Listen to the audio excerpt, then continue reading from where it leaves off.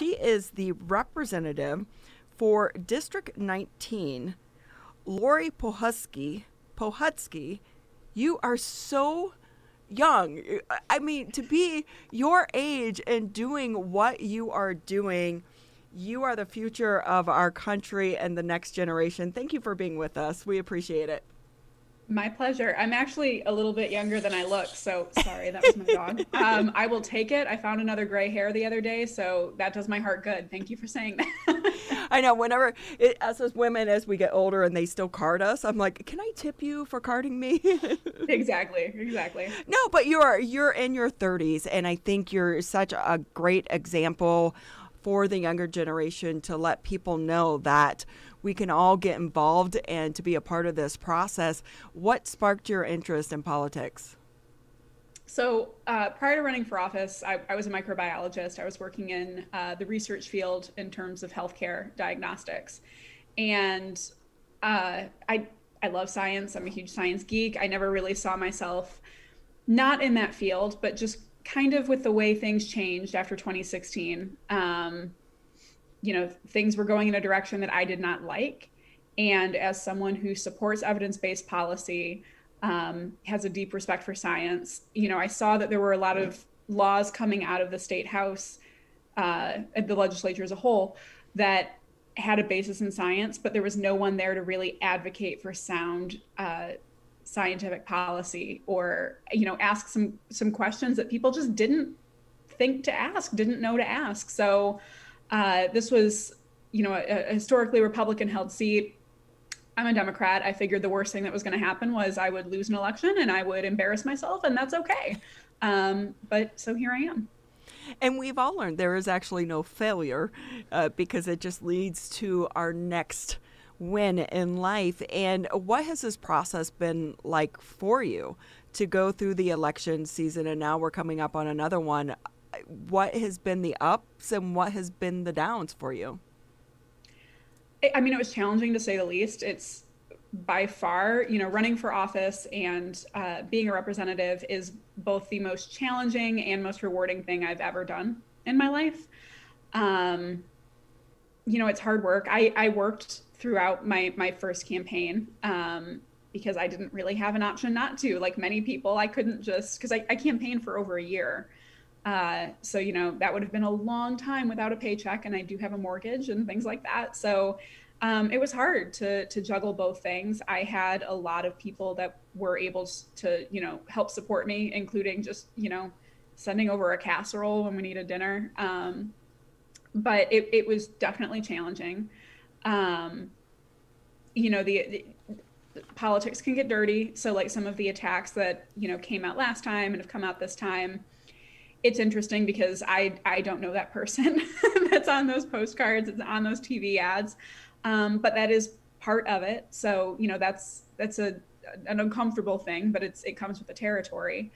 But being able to represent the people that elected me and to be that person throughout this crisis, in particular, the pandemic, has been a huge honor, and it's been very, very rewarding. A fair amount of this job is just constituent services, connecting people with resources, or finding the answers to questions that they might have. And that certainly went into overdrive once the pandemic hit. So that has been a huge honor. Representative Laurie Pohutsky with us. She is she is a Michigan State Representative from District 19, joining us today on the Oakland County MegaCast. Laurie, recently there was some funding passed on the state level that was provided for education in our state, with our schools really in a tough spot this year, having to adjust to completely different formats of teaching and learning, and providing additional resources throughout the school district, and tightening up their funding and the pocketbooks in order to operate at all this year and plan for the future as well. How critical right now is that funding to these schools, and what has it allowed them to do, adjusting for the circumstances of this year, to continue education as is expected in their school districts? So the funding is pivotal. School funding is always pivotal here in Michigan. Unfortunately, we have been underfunding our public schools for quite some time. And the concern in most communities, certainly in mine, was that because we are dealing with the deficit due to the necessary response for the pandemic, we were going to cut the school aid budget, because unfortunately that's happened a lot. And that was a very valid concern. Fortunately, that's not what happened. And in fact, there was a slight increase for per pupil funding. That is by no means going to save the day, but it was a very necessary increase, to say the least. So, like you said, what schools have had to do in response to this and make sure that they're able to educate these students in a safe manner and, to keep everyone healthy, staff and students alike, costs money. That might be in terms of IT. It might be in terms of making sure that the kids who rely on school for simply eating a meal are still able to get those meals. So, that per pupil funding increase can go to things like that, to make sure that even though we're in this unprecedented time and there are additional costs, some of those can be covered, and we can make sure that these districts have the ability to meet these students where they are and keep everyone safe, because this pandemic is not over. And as the cold weather hits, I think that we're going to face a very significant challenge. So making sure that they have the funding needed to meet that challenge is pivotal. I worry so much about the kids where maybe their home isn't their safe space, or it's not where they, it's not their best learning environment. It's not where they're actually getting their, nutritious meal of the day. And I worry about those kids at the end of this pandemic and what's happening to them and how far back they are going to be. So the good thing coming out of Lansing is that both sides were able to put aside your differences to try to address some of these issues so that we can do what we can do for so many of these kids, because they are going to be the future of our state, when they grow up in, 5, 10, 15 years. So thank you for all the work that you and all of our elected leaders are doing to try to get us through this pandemic. And I will say, first-time lawmaker, and to go through something like this, do you feel like you could handle anything that comes your way now? I say regularly, when I was running for office, I was talking about how it was important to have a microbiologist in the legislature and, diverse backgrounds and things like that. And I studied the last pandemic we had, the 1918 pandemic. So this was not on my first term bingo card. This is not what I saw coming. Right. But I am very grateful that I'm there. It was definitely like a trial by fire, and it was certainly not just me. It was certainly not other lawmakers. Our staff, in all of our offices had to rise to the occasion. Like I said, a lot of this came down to constituent services, and there were no off hours. We had the people in my office were working at all hours. They were, sending emails back and forth at 1, 2, 3 in the morning to make sure that we were getting through this backlog of cases, particularly around unemployment cases. So I do definitely think that we are better for it. And I think that my office functions better for it, and that I am a better lawmaker because of it. Yeah. And because of your science background, I wonder what issues that would maybe be on the forefront had the pandemic not happen. Some of those issues, could they be, pushed aside right now because we're in a crisis mode? And so many times those do involve the environment. So once we come out of this, what do you want to see happen with so many of the issues on the environmental side that we're not addressing right now? So when we talk about environmental issues, I agree with you. I think for a lot of people, that's not front and center right now. And I represent a district where consistently, from the time I started running in 2017 up until, the pandemic first hit in March here in Michigan, environmental issues were their top priority. Water contamination, air quality, things like that. And I do think that that's not necessarily front and center, but I think it's really, really important that we recognize that all of the issues we were talking about before the pandemic hit, things like education, healthcare, yes, the environment, all played a role in what the pandemic looked like here. So if we're just looking at the environment, there are areas that are facing, really poor air quality, and the residents of those areas typically have respiratory issues every day of the year.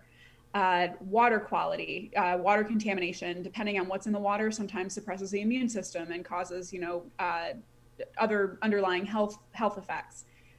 And then when you put a pandemic on top of that, those areas were hit even harder than areas that weren't facing those environmental issues.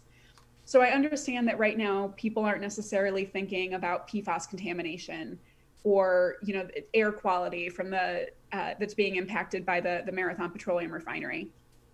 But those issues are still very, very connected to the problems that we're facing during the pandemic. The pandemic exacerbated those already existing issues. So I know that it's very difficult to look at those through the lens of COVID-19, but I think it's very important that we do, because there's a reason that all of these issues were so critical this time last year, even back in February. They're still very, very important. And I think that the pandemic has actually underlined why they're so important. We've just kind of seen a different perspective of it. So with that, Representative Laurie Pohutsky from Michigan's 19th District State Representative, where do you go with from a legislative standpoint, from a committee standpoint on the state level, to talk about these issues and address them from the legislature's perspective, while there's so many other issues going on that may seem like more primary issues, so to speak, with people from both caucuses? I think that it's just important to underline why they're still important, why these became why these issues were exacerbated by the pandemic. This is not something that anyone expected to experience this year. This happens, once every 100 years or so. So we need to plan understanding that these things happen. We aren't just talking about water quality on, a normal day where there are no other complicating issues. We're not just talking about education funding when schools aren't scrambling to make sure their IT infrastructure is, up to snuff because students have to suddenly learn from home. But making sure that we don't lose sight of why these issues were made worse by the pandemic, and understanding that as policymakers, it is our job to plan for these worst case scenarios that do come up, because this time it was a pandemic. It could have been something else. I mean, in the middle of the pandemic, we also had this massive flooding and these dam failures in the middle of the state. So it was a pandemic. It could have been anything else. So we need to understand that these issues don't go away depending on what crisis we're facing, and frequently these types of crises make these things worse. So the legislation that we introduced throughout this entire term, and all of the talking points and the messaging that we did about why they're important, we just need to pivot it to include how this was impacted by the pandemic and why it's still tremendously important, even though we are dealing with this very real and very ongoing crisis. Yeah, because the other problems are not going away. As you mentioned, from the outside, it seems like the political arena is so divisive right now. As a new member of the legislature, what's it been like for you to be able to go in there, and is it as divisive as it seems, or are you able to reach across the aisle to get some of these issues resolved? In some cases, it is absolutely as divisive as it seems, unfortunately. To be completely honest, I won my election by the most narrow margin in the House that year. So I am the most marginal member of the minority party. I hit roadblocks that other people, even in my caucus, wouldn't, and I hit roadblocks that certainly the majority party doesn't. That being said, there are some legislators over on the other side of the aisle that I completely trust to work on legislation with. There's a Representative Mike Mueller from the Fenton area. He and I have worked on multiple packages together, and as a matter of fact, the last, I hesitate to say normal session day because things were just ramping up with this crisis, but at the middle of March, right before we, kind of suspended session for a little while, I had a bill package around price gouging. That was something that we saw popping up all across the state. People getting charged, $40 for a pound of hamburger, toilet paper going for $30, things like that. And I had a 3-bill package. it was also bicameral. It was being introduced in the Senate as well. And I walked over to Mike and I said, this is important. I know it's impacting my community. I'm sure it's impacting yours too. I want this to be bipartisan. It's bipartisan in the Senate. I want to flag that this is an issue that we agree on. It's not political. It's something that we need to deal with. And he read him over for 5 minutes, put his name on him. We dropped him that day. And those policies ended up going in, or those policies went into the Attorney General and the governor's orders and policies around price gouging. So that was something that we actually got to accomplish. But it was important to me that that be a bipartisan effort, because that's not just happening in Democratic districts. It's not just happening in Republican districts. It was going on across the state. So it's very important to me that we make sure it be handled that way, and that it be clear that this was something we were working together on. As someone that this is your first term, what do you think your future is going to hold? I hate that question. I don't know. I mean, I'm running for re-election now, obviously, and it would be an honor to continue representing the 19th House District. Past that, in all honesty, I'm trying to make sure I'm doing this job right now. We have term limits. So, tops, I get 3 terms in the State House, and then I do have to find something else. But right now, my top priority is just representing the 19th House District and making sure I'm doing that to the best of my ability, especially as this crisis continues to go on. One thing that we are seeing, I don't know if it's going to be for the good or for the bad, though, because of the way politics are right now, there does seem to be a lot more interest in politics than I think I've ever remembered in the past, 10, 15, 20 years.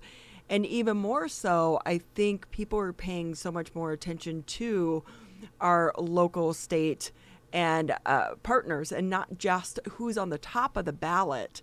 So knowing that, do you think going into the election that this is going to spur more interest in politics, especially for your younger generation?